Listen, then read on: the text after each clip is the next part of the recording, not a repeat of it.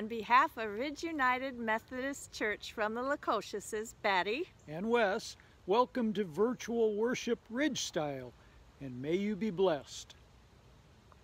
Hi friends at Ridge, this is Tom and Ellie Mariner. Welcome to worship on this beautiful Sunday morning. We're glad you're here. Good morning, Ridge friends, and welcome to today's service. I hope that you enjoy it and that you feel God's blessings today and throughout the coming week.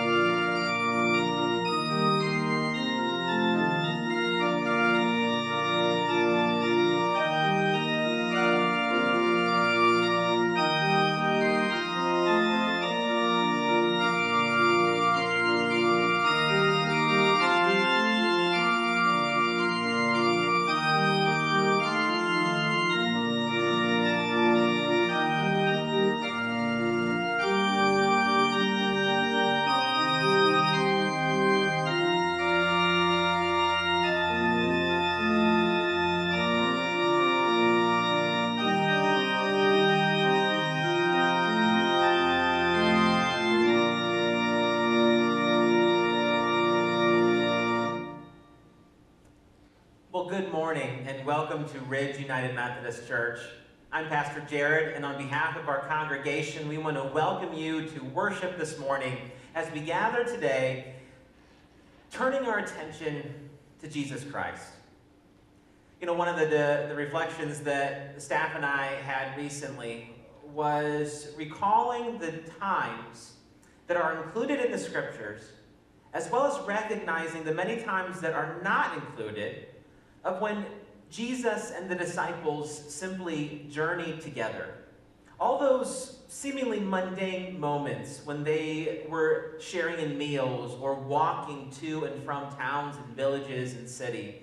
Those nights where they stayed up late talking and laughing, the times they got up early and had not yet had their coffee and were grumpy. You know, Jesus lived his normal everyday life with his friends, with his disciples, even with his family. Some of those moments are included in Scripture, but many of them, in fact, most of them are not. I'm reminded today, though, that this is the God revealed in Jesus who spends the normal, everyday, mundane moments of our lives with us. So friends, however you find yourself today, we trust that Jesus is with you, with us this morning. We trust that his promise is true, that when 2, 3 or more are gathered together in his name, there I am also. And so while we gather together in the name of Jesus, even from our respective places, we do so virtually and with one voice, giving thanks to the God who is with us every day in ordinary ways with us. Well, we look forward to the days when we can be together with one another again. We've been having more committee meetings, Bible studies, and gatherings in small groups here at the church. And we'll be gathering again together on the first Sunday of September, Labor Day weekend, for another outdoor worship service. We hope to continue those services as long as we can, weather permitting, as we head into the fall. But we do know for sure that weather permitting, we'll be gathering out in the yard again between Wilbur Wright Middle School and our building off of Columbia Street to gather for an outdoor worship service at 10 a.m. We hope that you and yours will be able to attend, and it's been so great meeting a number of you who have brought friends along with you. We have loved having you worship with us in person, and you who are joining us online, we're so glad to have you be part of our growing and vibrant church community. Well, the other date I want to continue to put before you is the Sunday after Labor Day weekend. That's Sunday, September 13th. We're continuing to work toward being able to offer worshiping in person again. And just so we're clear, if you would like to continue to worship from your home, you may continue to do that. We will be broadcasting our services going forward. We continue to work out the technological difficulties we've been having, and most likely going forward, we will be streaming directly to the YouTube channel. Facebook have changed their platform, and that's causing issues with being able to live stream our services. So we'll be continuing to send more information out about how we can watch together on our YouTube page. With respect to that Sunday, though, we continue to have conversations about what that will look like.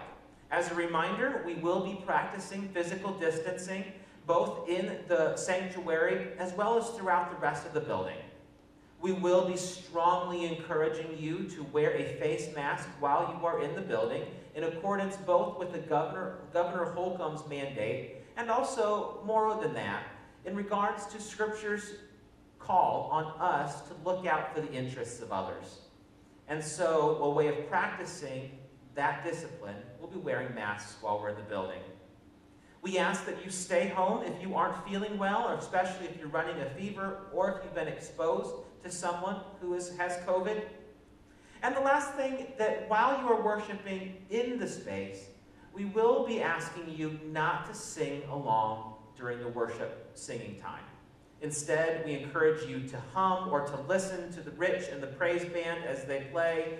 But science continues to show how singing projects the aerosol vapors further out through the mask, and so we want to just avoid any sort of potential spread that could take place while we're together.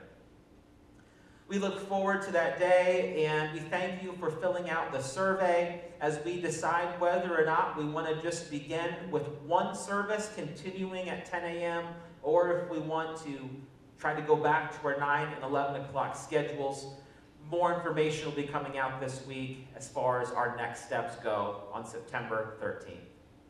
Well, that's a lot of information, and we thank you again for your flexibility and for the ways you continue to move and pivot with us as we work hard to be able to be together again. We miss you. We look forward to seeing you and being with you soon. And so in that spirit, I invite you to stand where you are and to welcome those around you, either in your own home or sending a message to someone who God brings on your mind today.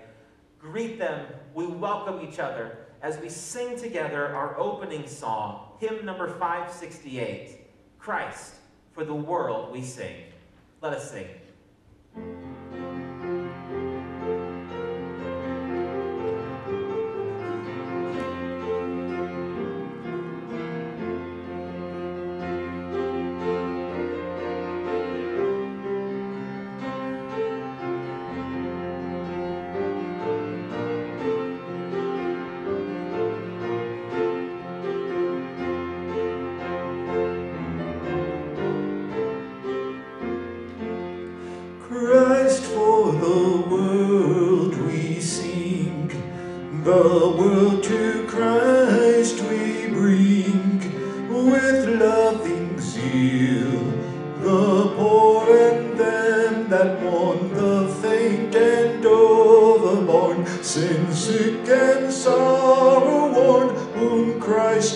fill. Christ for the world we sing, the world to Christ we bring, with fervent prayer, the wayward and the lost, by restless passions tossed, redeemed and countless cost from dark despair. Christ for the world we sing, the world to Christ we bring, with one accord, with us the work to share, with us reproach to dare, with us the cross to bear for Christ our Lord. Christ for the world we sing, the world to Christ we bring, with joyful song, the newborn souls whose days reclaimed from error's ways, inspired with hope and praise, to Christ belong. I invite you to join me in the call to worship. The Spirit is coming to bless us all with a new song. Let our joy be complete. Gifts for the good of all, poured out on all to teach us a new song. Love one another. Strangers and neighbors, foreigners and family will join in the new song. No longer servants, but friends. Come, let our worship make a joyful noise, rejoicing in the friendship of God.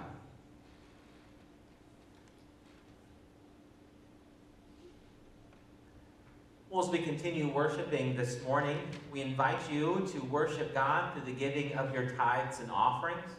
As usual, you may text the word give to the number on the screen before you.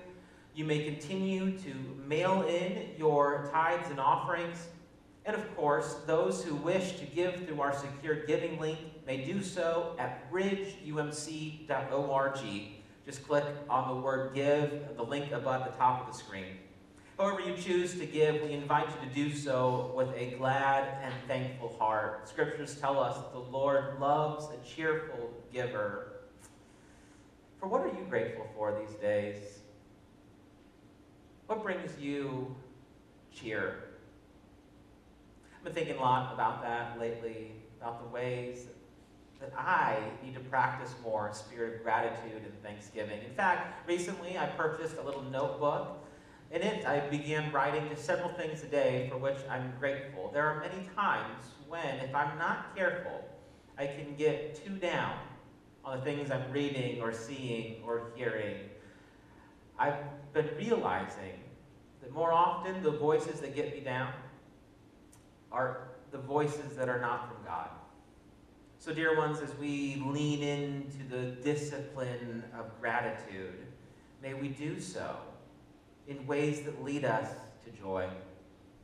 Let's worship the Lord, and may you be blessed by the gift of song.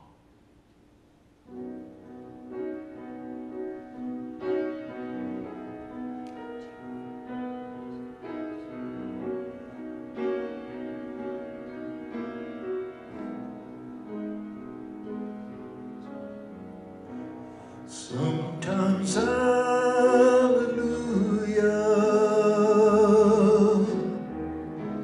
sometimes praise the Lord,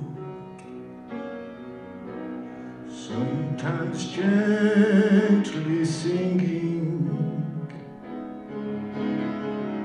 our hearts in one accord.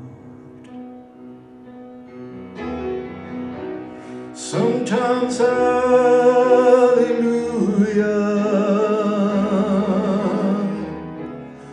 sometimes praise the Lord, sometimes gently singing, our hearts in one accord.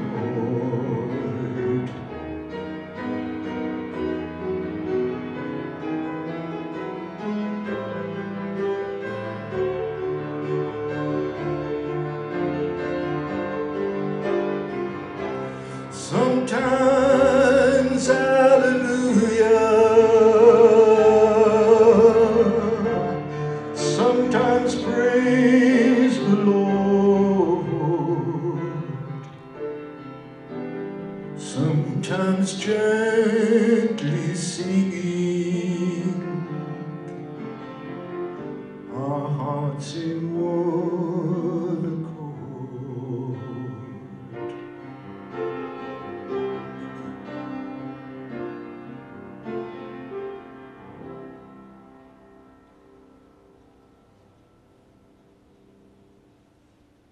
Amen. Let us pray. Oh Lord, as Rich was singing this morning, I was reminded of that song, Alleluia, by Leonard Cohen, about how there are times, oh God, when it's a cold and it's a broken Alleluia. Lord, we recognize that many of us, if not all of us, ebb and flow in times when we are joyful and hopeful, and other times when we find ourselves in those valleys of despair and loneliness, depression, discouragement. God, we recognize that there are times when the best we can do is a cold and broken Alleluia. And so, Lord, as we give to you our tithes and our offerings today, we do so recognizing that there are times in our own faith journeys when, boy, it's just a discipline. It's a discipline, it's a commitment, it's one of those things that we just stick to it and hang on, and we go through the motions sometimes, Lord, trusting and hoping and believing that through those disciplines, we will find joy somewhere along the way. God, even in scriptures, oftentimes we see in the Psalms when they begin in pits of despair and brokenness and disorientation. And yet, even when they're in the pit, their spirit turns.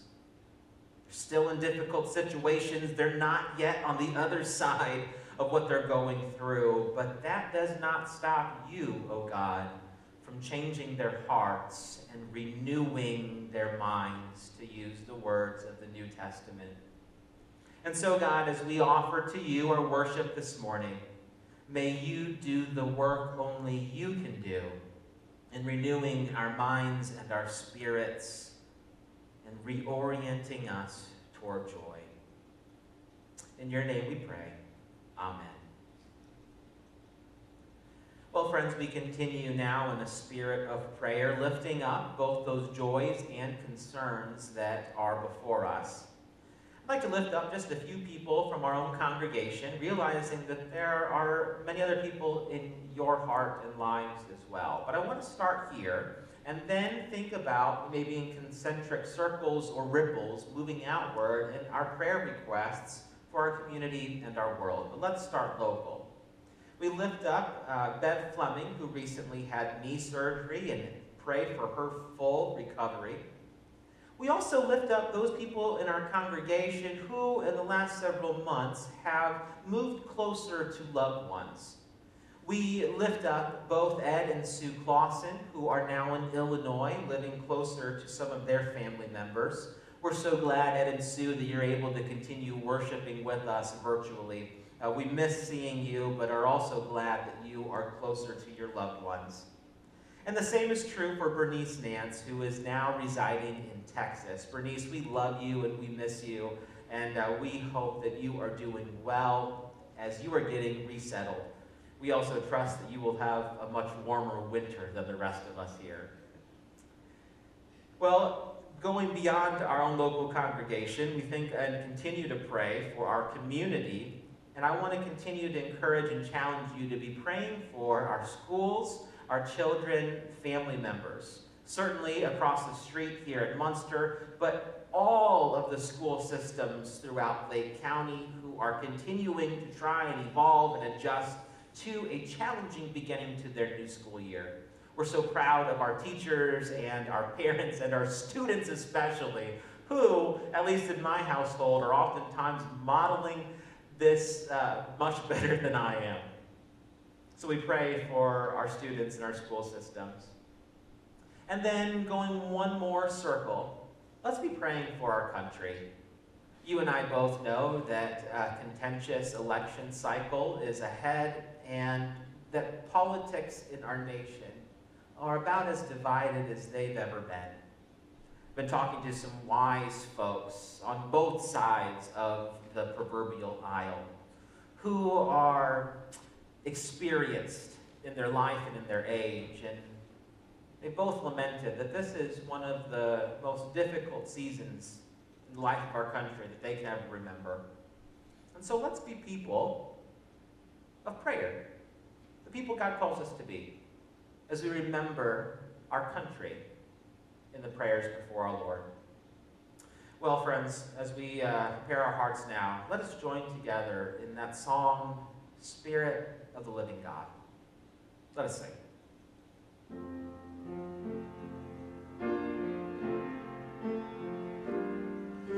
Spirit of the living God, fall afresh on me. Spirit of the living God, fall afresh on me. Melt me, mold me, fill me, use me. Spirit of the living God, fall afresh on me.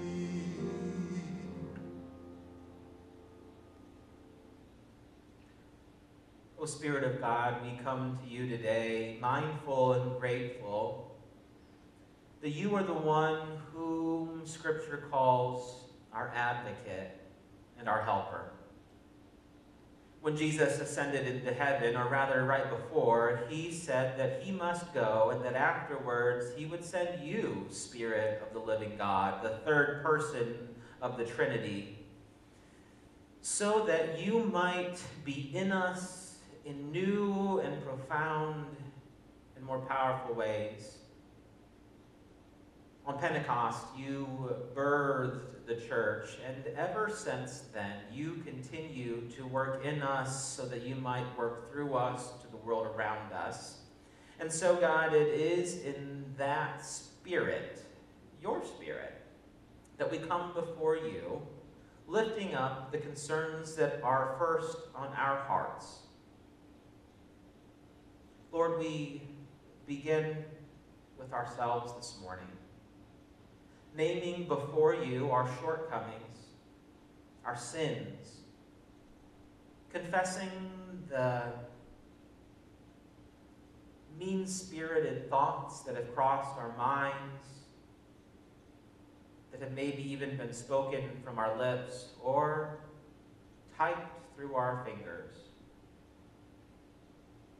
We're sorry, God, for the times and the moments when we look more like the world than we do like Jesus. We ask that you would forgive us, and that Spirit of the living God, you would fall afresh on us, that you would melt us down, that you would remold us, so that we decrease and you increase. God, we also ask that you, who are the Holy Comforter, would comfort those in our congregation who are discouraged, who are angry, who are sad, who are lonely. God, may you bless them, may you keep them, and may you remind them of your ever-present and steady arm. Sometimes, oh God, we sing that old hymn, Leaning on the Everlasting Arms. May you remind us of that truth, especially in those times when we're stumbling and at the risk of falling down. May we lean on you and one another. We ask your blessing upon Bernice, upon Ed and Sue as they make themselves at home in a new house, in a new communities. We thank you for the ways that they have been wonderful and continue to be members of our Ridge family. We love them and ask nothing but your blessings and best be upon them. And we also ask for continued healing and strength for Bev and all who are recovering from surgeries or illnesses. May you keep them in your hands, O God. Continuing to expand from ourselves to our church, to their community around us, we lift up our school systems, especially those teachers and corporations and students and families in Lake County.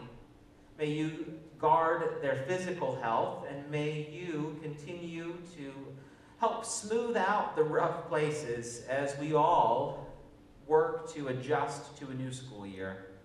God, we thank you for all who are making difficult decisions, but who do so with the very heart and desire for nothing but the best but our little people.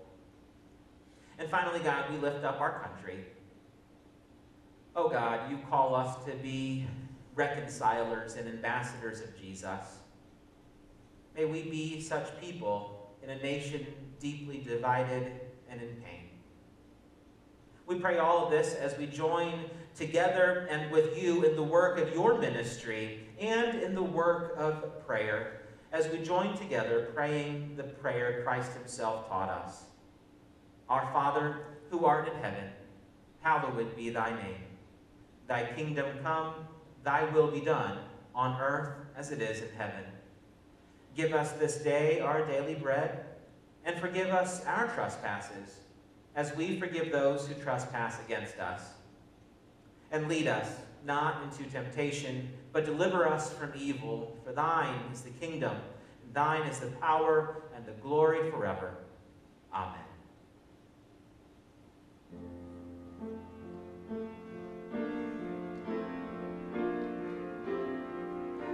Spirit of the living God, fall afresh on me. Spirit of the living God, fall afresh on me. Let me, mold me, fill me, use me. Spirit of the living God, fall afresh on me. This morning's reading is from the book of Acts, 10th chapter, verses 36 through 48. You know the message he sent to the people of Israel, preaching peace by Jesus Christ. He is Lord of all. That message spread throughout Judea, beginning in Galilee after the baptism that John announced. How God anointed Jesus of Nazareth with the Holy Spirit and with power. How he went about doing good and healing all who were oppressed by the devil, for God was with him. We are witnesses to all that he did, both in Judea and in Jerusalem. They put him to death by hanging him on a tree, but God raised him on the third day and allowed him to appear, not to all the people, but to us who were chosen by God as witnesses, and who ate and drank with him after he rose from the dead. He commanded us to preach to the people and to testify that he is the one ordained by God as judge of the living and the dead. All the prophets testify about him, that everyone who believes in him receives forgiveness of sins through his name. While Peter was still speaking, the Holy Spirit fell upon all who heard the word. The circumcised believers who had come with Peter were astounded that the gift of the Holy Spirit had been poured out even on the Gentiles, for they heard them speaking in tongues and extolling God. Then Peter said, Can anyone withhold the water for baptizing these people who have received the Holy Spirit just as we have? So we ordered them to be baptized in the name of Jesus Christ. Then they invited him to stay for several days. The word of God for the people of God. Thank you, Rick. I know that I asked you to read a really long scripture passage, and I appreciate that. So thanks again. Let us pray. Open our ears, O Lord, to hear your word and know your voice. Speak to our hearts and strengthen our wills, that we may serve you and witness to others. Amen. So I have a question for you. Have you ever heard the phrase, preaching to the choir? Of course you have. It's a simple phrase that just means whatever I say, you technically already agree with everything that I'm sharing with you. And as Christians, we spend a lot of time talking to other Christians. I wonder why. Maybe it's because we're more comfortable holding a conversation about our faith with other Christians. Could be that it's easier to share commonly shared knowledge between one another, or that we can be ourselves around other Christians, or maybe, just maybe, we tend to take the easy way out. You know, we prefer the simplicity of mutual understanding and beliefs. The thought of our faith being challenged or not agreed with could be terrifying, unnerving. In fact, it could be very uncomfortable. But God calls us to testify, to preach, and to bear witness to anyone unknowing of God's love and Jesus' sacrifice. Jesus commands us to baptize all nations, not rebaptize our own congregation over and over again. And to follow these rules and these commandments set out to us, we must have great courage and even greater strength in our devotion to God. For the church is the people, and the people need to use their lives to witness. So in our scriptures today, we hear Peter's having a conversation with Cornelius at his home.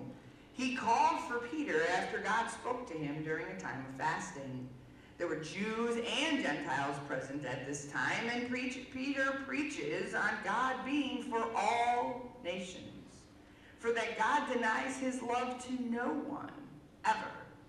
Peter also spends a lot of time sharing about all of the things that Christ has done for us already in that time, and the purpose of it all.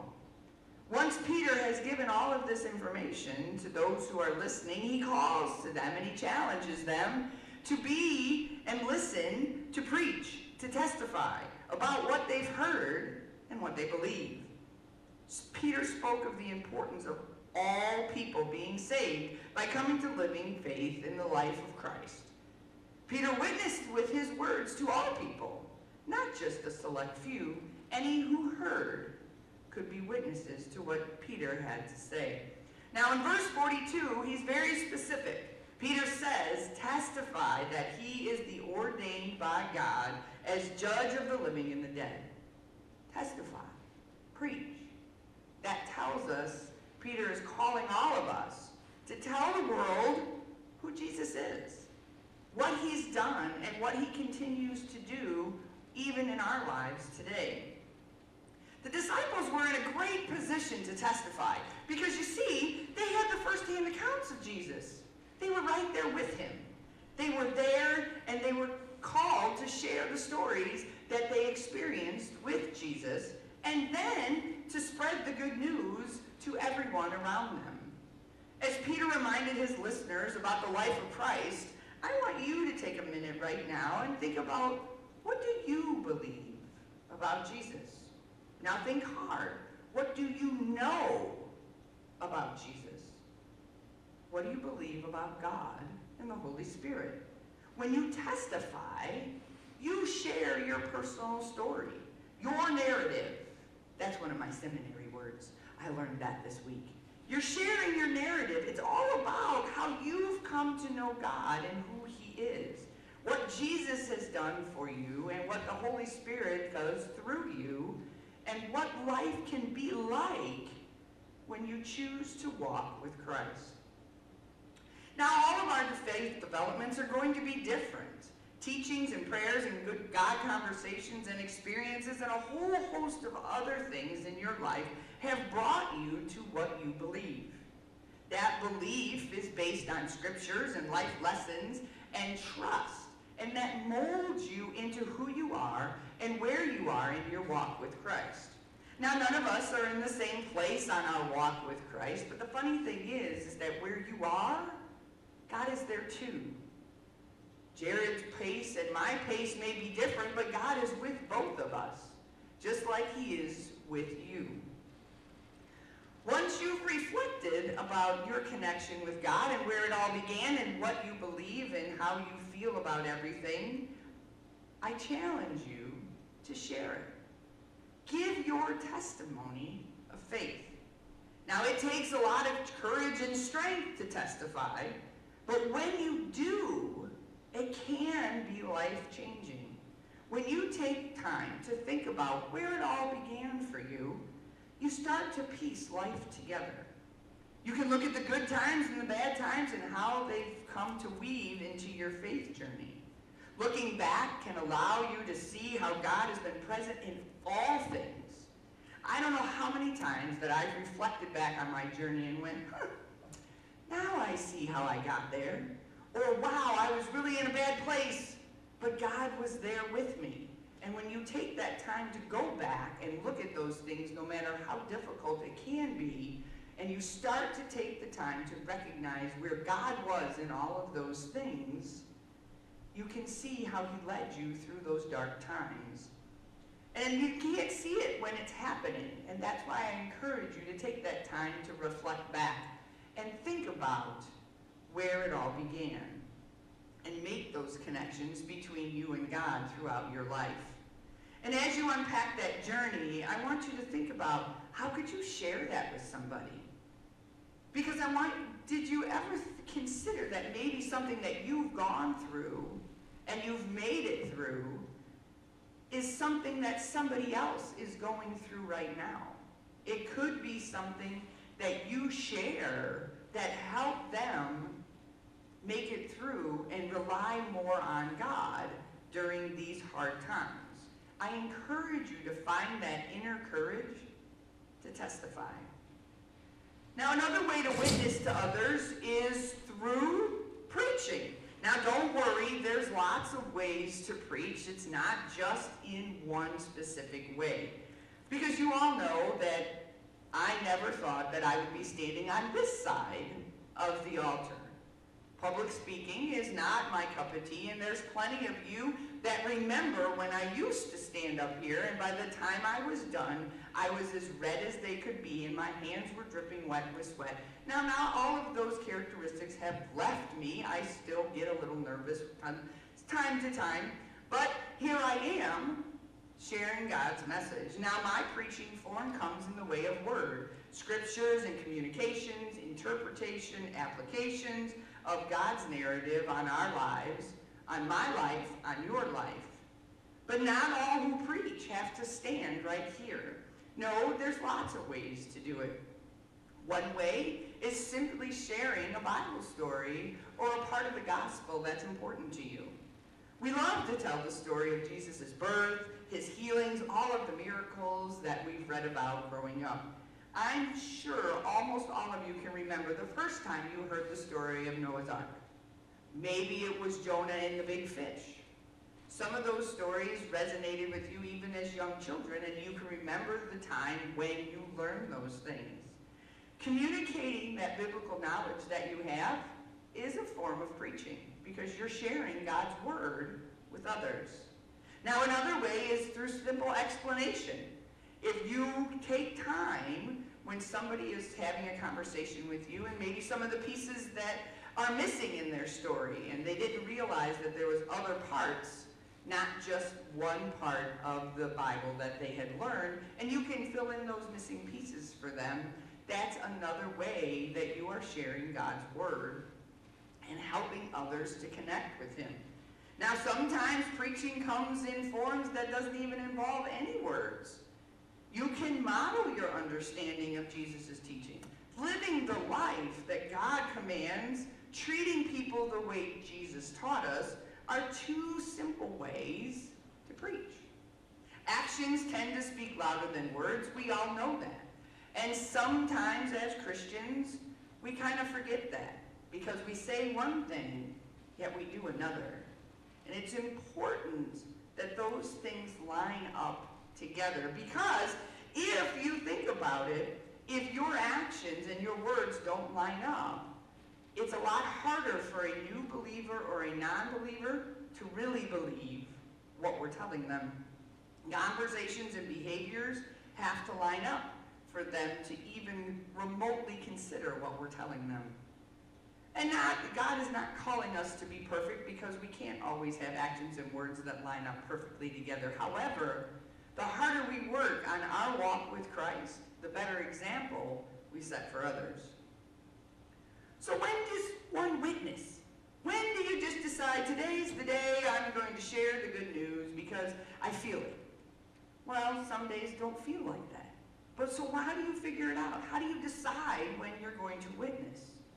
Well, when you witness, you know about an event, and it's because of a change in personal experience or observation. The disciples could witness pretty readily because they experienced a lot of the teachings of Jesus, because Jesus was right in front of them. They have the personal experience because they saw it with their own eyes. They saw him do the healing. They saw the miracles. So for them to testify, they have the experience right in their hearts because they were right in front of them. The generations that came after the disciples had to rely on the teachings of those that came before them. Great models and teachers that teach us now how we can be witnesses. In Matthew 29, 19 and 20, most of you know this verse already. It says, "Go therefore and make disciples of all nations, baptizing them in the name of the Father, the Son, and the Holy Spirit, and teaching them to obey everything that I have commanded you. And remember, I am always with you to the end of age." Testifying, preaching, witnessing, all of these things can accomplish this command. And we're not accomplishing it alone, and that's the part that Jesus makes sure that he puts in there, because he's with us when we're doing all of these things. He's guiding us and teaching us and walking alongside of us, making sure that we are sharing the good news as we are called to. Jesus was a great model of being a witness. He went from town to town, and every time he showed up, here come the crowds. In fact, in Mark, he talks about he goes to the beach to share of the parable, many parables. And the crowd is so large that Jesus has to get in a boat and go out into the sea so that everybody would have the chance to hear what he had to say. He knew that his disciples needed to learn how to be a witness through him. So that's what he did. He taught them. He's the original model and teacher of what witnessing is all about and how we are called to be witnesses. Now, during the time that we're in now, more and more people are in need of hope. Some of them are looking for hope in places that it's not going to be found, and it is our job to show them that best hope comes from God. Being the church, as the people, we have got to get up and witness to those people. Share the hope of Jesus. But how? Now, do you think that I would come up here and tell you all of these things that you had to do if I didn't have a plan? No, of course not. I always have a plan. So I have some helpful hints for you. So first, most important, is we have to keep up on our studies of God's Word. Because the more we study, the more we learn, the more we know, the more confident we will be in discussions and conversations about our faith and the truth about Jesus. Second, when we share in love. How often do you hear at family gatherings or at corporations, we don't talk about politics or religion, right? Why? Because all it does is cause arguments, it causes anger, it causes people to get on the defense. But when you share and you are a witness, the space needs to be one of openness, one of love. Then those essential conversations can be had. Now, you can't force anyone to listen to what you say.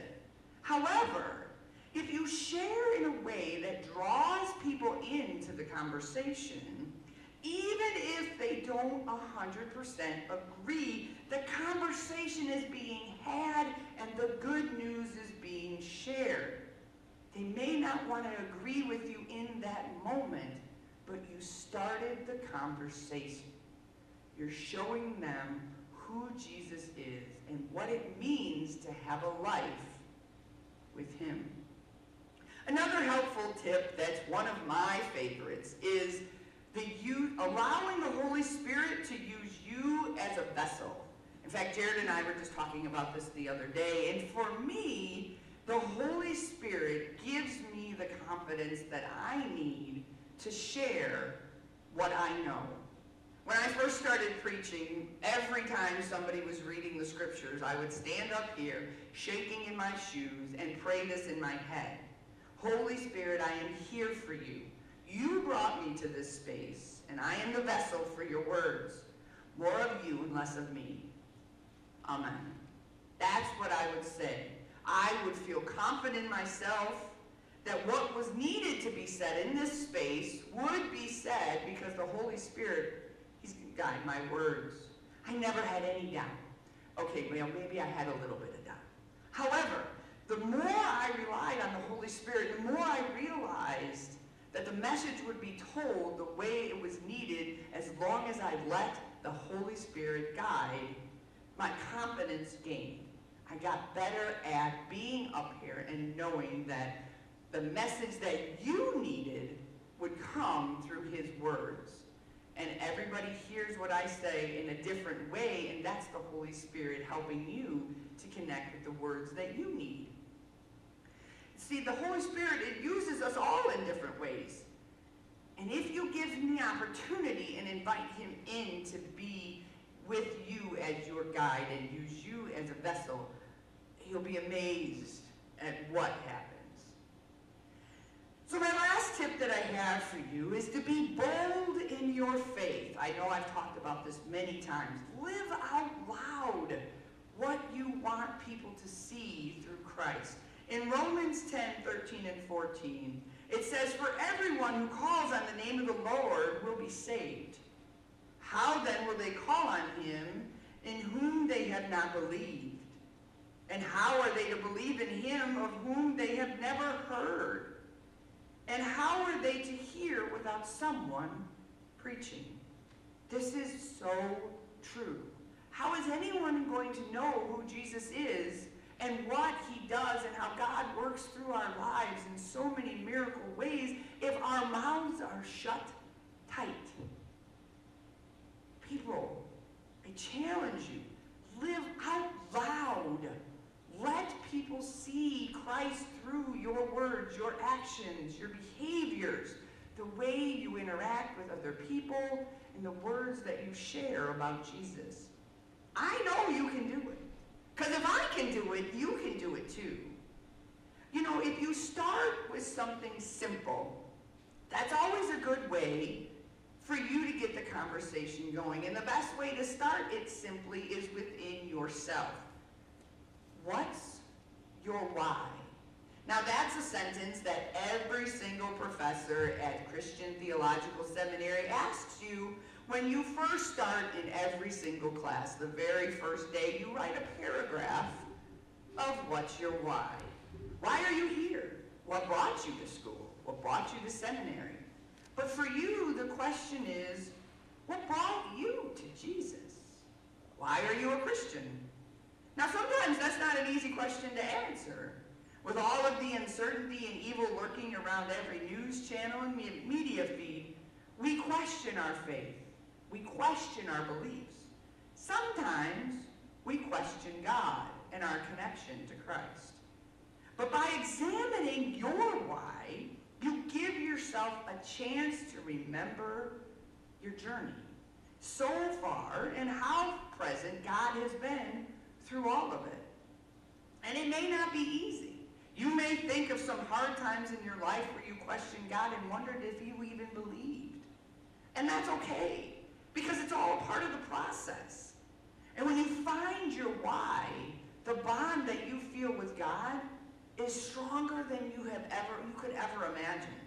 And with that strength, you now are empowered in your ability to witness to others what you've gone through, what your journey was, and how your life has changed because of Jesus. And through your words, your actions, your behavior, and most importantly, with love, You can have those conversations. You can be witnesses for Jesus. Now, do any of you remember when you joined United Methodist Church? You had vows that you had to speak when you joined into the denomination, whichever congregation you were in at that time. Now, some of you have been members for a really, really, really long time, and you're going to have to think back a little. The pastor may have said something to you, said some questions, and then you said yes, there were prayers said, and boom, welcome to the denomination, you are now Methodist. When you had that journey, many of you probably heard these words. As members of this congregation, will you faithfully participate in its ministries by your prayers, your presence, your gifts, and your service? Now do you remember? Of course you do, because you said yes.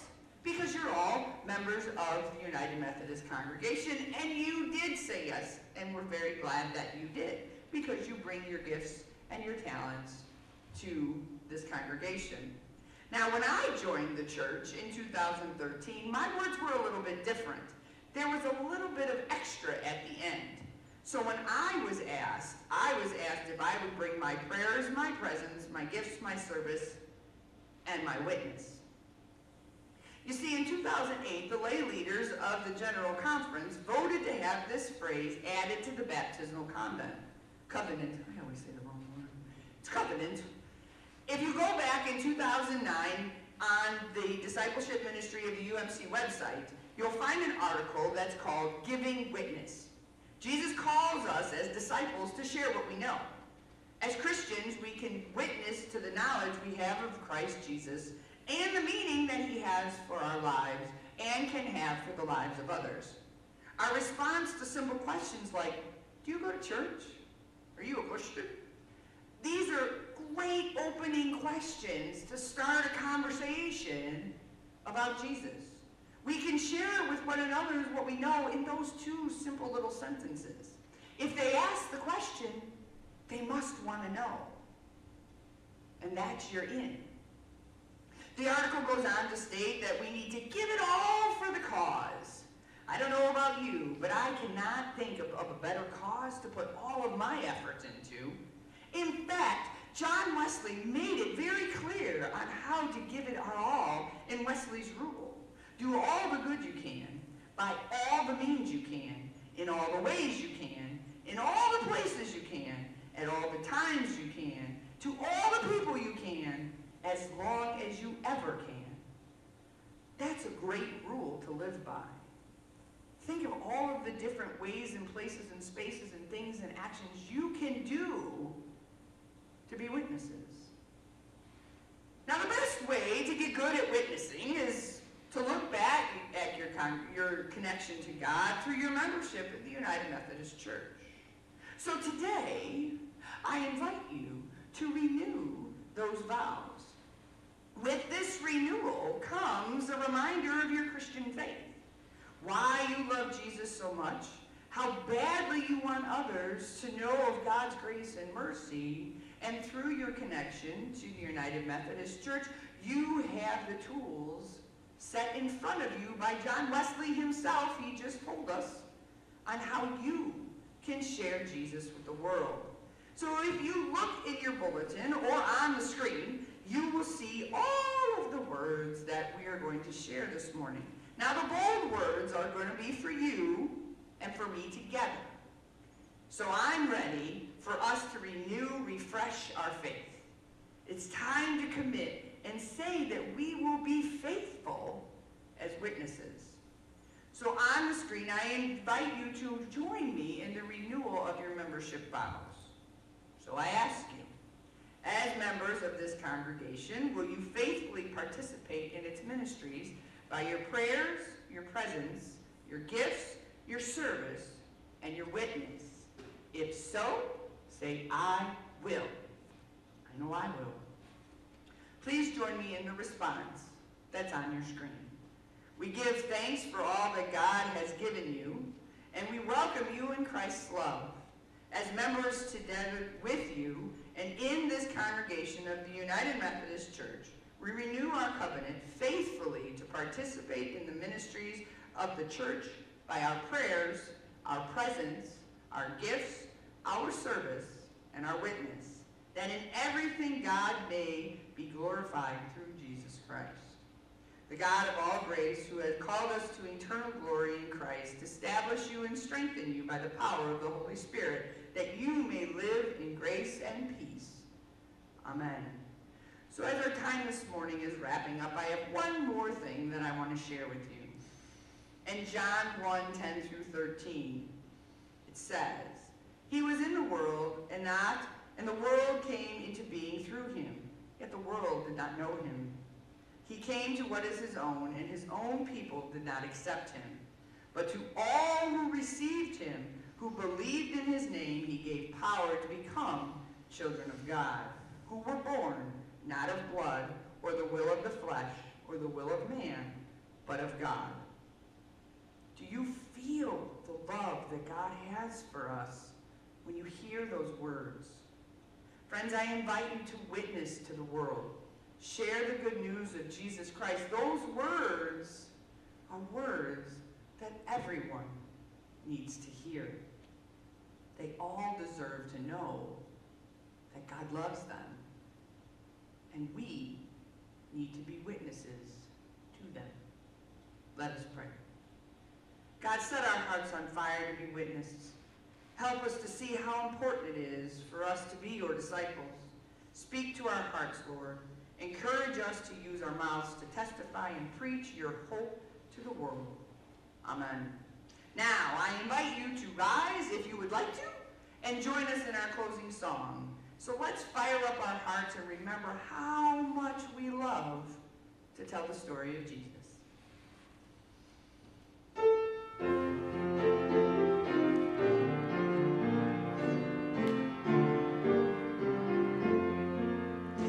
I love to tell the story of unseen things above, of Jesus and his glory, of Jesus and his love. I love to tell the story because I know 'tis true. It satisfies my longings as nothing else could do.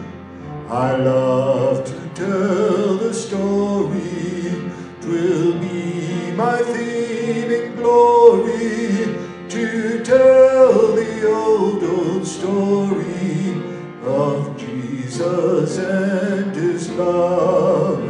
I love to tell the story, more wonderful it seems than all the golden fancies of all our golden dreams. I love to tell the story, it did so much for me, and that is just the reason I tell it now to thee.